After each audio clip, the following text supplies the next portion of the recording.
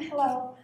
I'm really interested in how your artwork is inspired by your thinking away from your everyday life.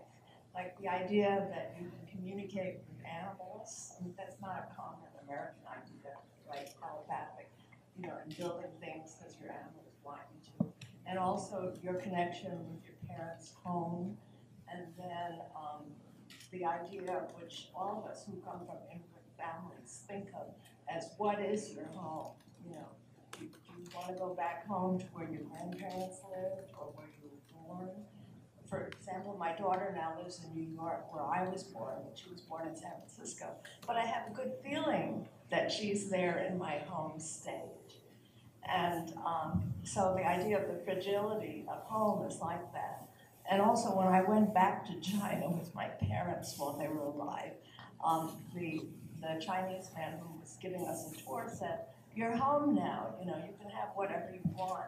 Because I think what I wanted was the Chinese breakfast, not the tourist, bacon and eggs breakfast they had in the hotel. I asked for porridge, and he said, "Well, you're home now. You can have what you want." So I just really enjoyed that inspiration in your art, because it's so heartwarming to feel like your immediate environment isn't necessarily what makes you, but you have other connections.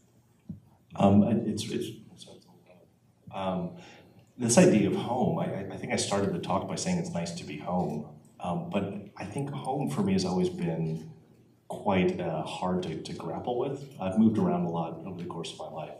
And you mentioned this thing about it being nice that your daughter has gone back to where you were from. My mother and father were both, in different ways, estranged from their families. And so they came to the United States with quite a lot of difficulty. And they quickly took America as their home.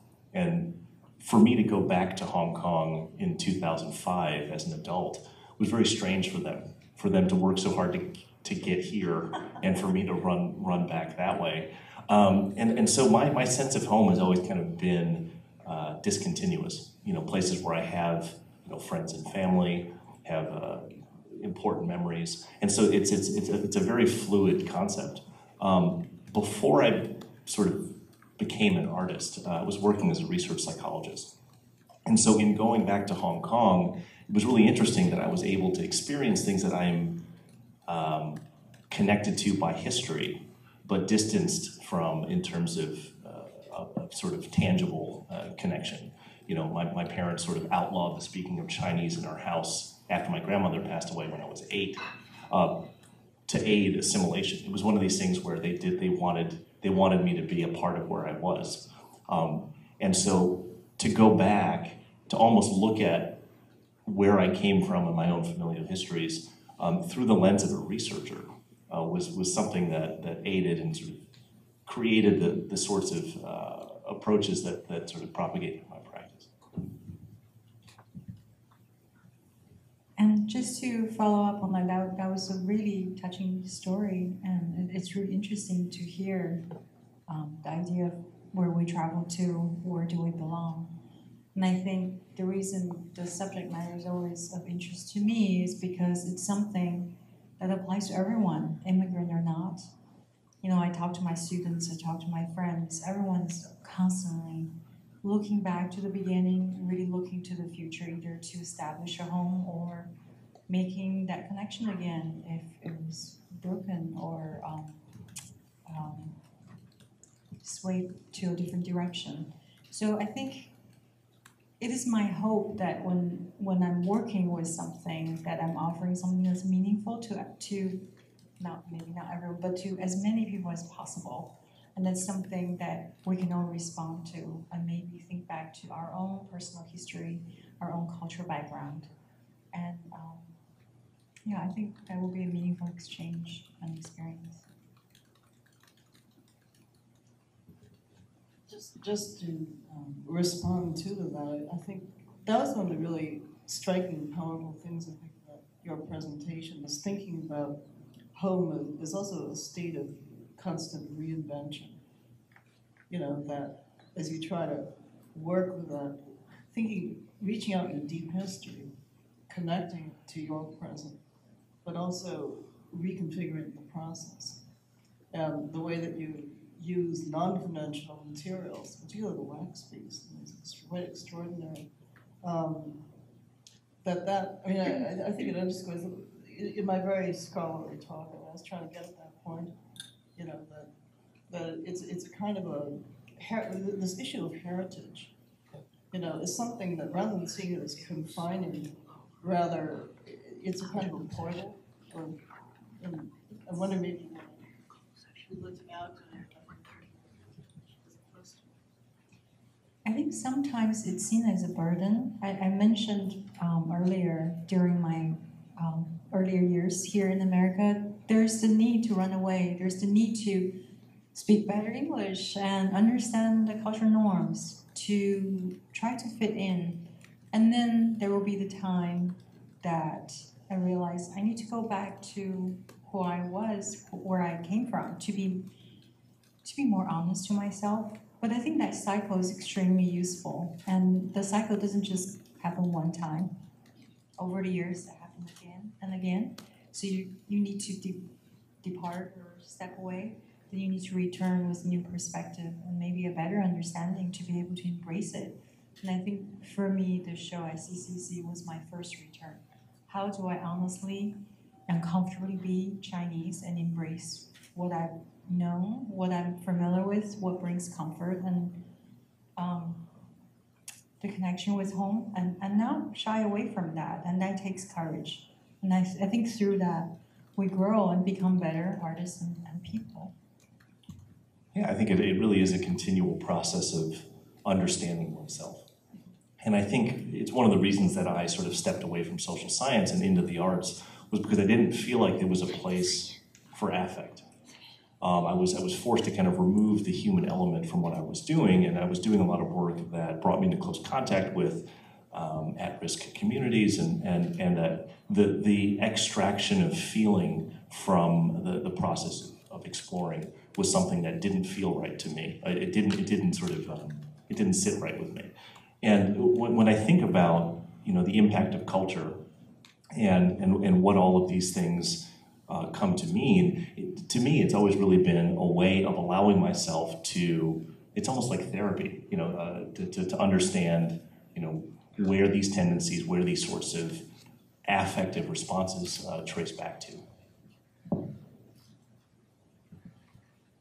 Oh, I see a question in the back, so it's already past the mic.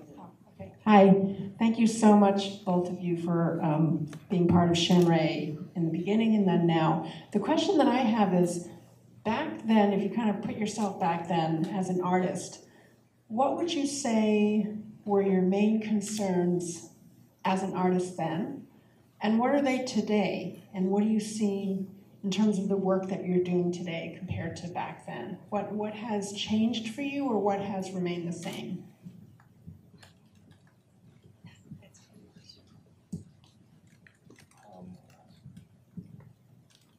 I think I was a lot more concerned about being objective back then. I think it was still kind of at a period in my practice where I was very considerate of not taking voice away from any sort of populations that I was purportedly representing. As a person that was of Chinese descent, raised in the United States, extracting imagery from cultural traditions that I was tangentially related to, I think I spent a lot of time wanting to limit my personal involvement. And I think as time has gone on, I've come to understand that everything that I touch is going to be marked with my own subjectivity. And to be honest about that, as opposed to trying to hide that or to kind of extract it from the process, has been a slow discovery or slow realization over the last, I guess it's 6 years since that show. So for me, it's been exactly 10 years. It's been a great 10 years. back then, I think I want to echo what Abby said. You know, when we were younger or the organization was smaller, things were just done. Let's jump in and get this done. I was thrilled to be given this opportunity, and it was a challenge. It was a good sized space. And how do I make something that's relevant? I think that is a question that I was thinking back then. That is still something I think about now all the time. As a Chinese American artist or Asian American artist, I don't want to make work that's just cultural. I don't want to make work that's only pointing out how we're different, as I mentioned earlier. How is this relevant to my audience, the Chinese American audience, and how is this relevant to the Western audience? How do I make that connection through the work?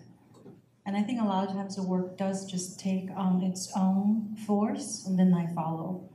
And I do think, looking back, it was a simple and productive time. And I did have a lot more doubts back then. You know, is this voice relevant? Is this work meaningful enough? Is it doing what I'm hoping it will do? But 10 years later, I realized this conversation needs to continue. And all the good work that CC is doing really needs to continue somehow, in some form that's supportive of young artists like myself 10 years ago. And I think it's good for the whole society. I'd like to ask both of you, I mean, each of you has talked about the importance of actually doing the project in Chinatown. So I think that when we sort of consider the importance of Chinese Cultural Center and the work that it's done, the opportunity to actually engage with the community here in different ways clearly has been impactful for both of you. And I wonder if you could talk about that, and as the takeaway for you in being able to do this work.